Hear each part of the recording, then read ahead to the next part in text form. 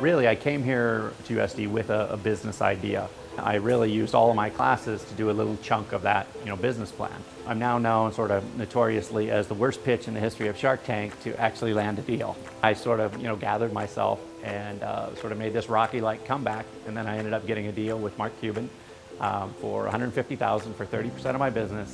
And more importantly, he negotiated for first right of refusal to invest in any business I raised money for in the future. Overnight, it was tripling of the business. In the past 4 years, we've grown over 2,500%, which landed us in 2014 as the #1 fastest growing company in San Diego. Why I went to grad school was sort of for the networking effect.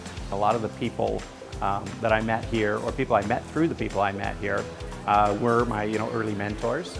You're sort of working through these networks as you sort of go up the ladder, and I think that is hugely powerful. And especially as I get further along in business, I'm sort of seeing these people come back into my life that I knew back in grad school or was a friend of somebody in grad school, and one phone call can really jump ahead what you're doing dramatically.